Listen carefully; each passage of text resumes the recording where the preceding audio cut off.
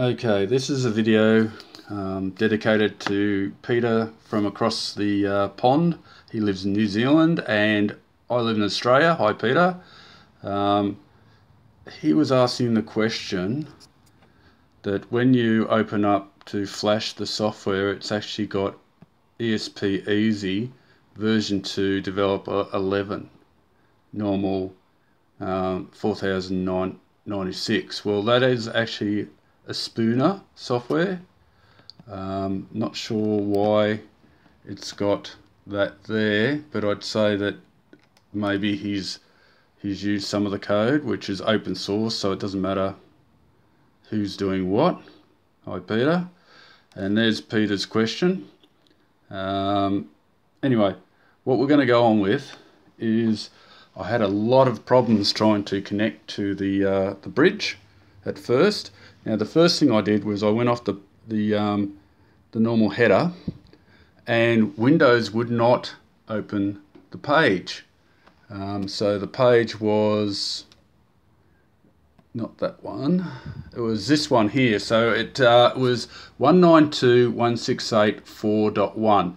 I found that out because I use Fling on, or Fing on Android to locate it after logging into the site. Now to log into the site, okay, so you have to connect to the server, which is your Wi-Fi network, which is down the bottom as per usual.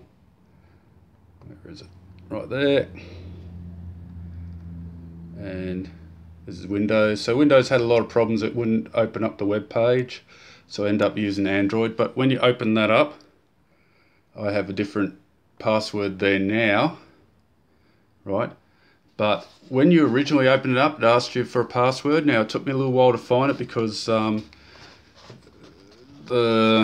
website was down. So it's the password to use is fiboneicci, FIBONEICCI. And when you do log in and you need the full password for the website, it's admin fiboneicci, and then from there you can change your password.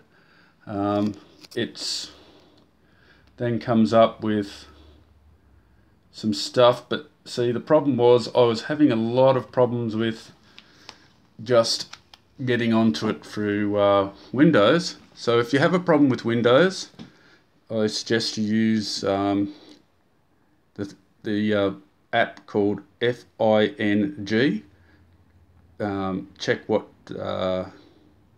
ports are open, and then get it to open in a web page, and then log in with Fiboneicci, and then you can do stuff for what you want to do. Now, if you do notice, I have got a address of 192.168.244.1. Yes, that's not exactly the same as the one up there, but when you disconnect from the header, if you're on the header of the actual unit, you'll have to use that address. Now if you're off the USB connection like I am now, you need to use this address here. And once you change your password, you will be asked to, so you go down to admin and you change your password, right? You'll be given that password that you've used will also change the Wi-Fi password as well. So you just got to remember that when you log in, it'll be your new password, and that password will require numbers, it'll require characters and letters plus a capital letter, at least 8 characters long. Okay, so that's it. Now my main problem at the moment is when I press the learn button, the actual device does not beep. It's meant to beep. Now that was the only problem I've got at the moment. I'm still working on it, and it's a work in progress, but it took me all morning to stuff around trying to find the passwords and that, because his main site, which is Tinkerman, was down and was down all morning. So I had a lot of problems with that. Other than that, once I've got that programmed, I should be able to, and once I've pressed the button and got it programmed with, if I can get the beep noise to work, which is a little beeper, I'll be able to continue. So I've got one problem with it, and hopefully that'll be fixed soon.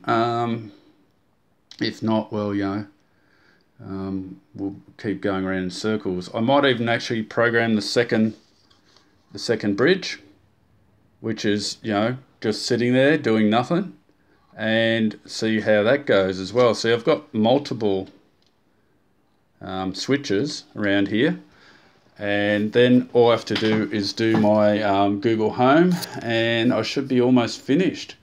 I have some other stuff coming in the mail, and that should be fun to play with as well. We'll have a go at that as well, and we'll re-flash the basic Sonoff, which really needs another flash. And yeah, so hi Pete, and thank you for the question, and I much appreciate your input, because I value your input, because Pete did a lot of work on the touch, and I have actually, Pete sent some information to Sonoff to ask them about the touch. They haven't responded completely back to me. In fact, I ended up putting the video up that because I had to put tape around it as per your instructions, and to stop it from shorting out to the metal, which it didn't short out, but it still had a lot of problems. And I have ordered 2 more of those to see if I can get one of them going.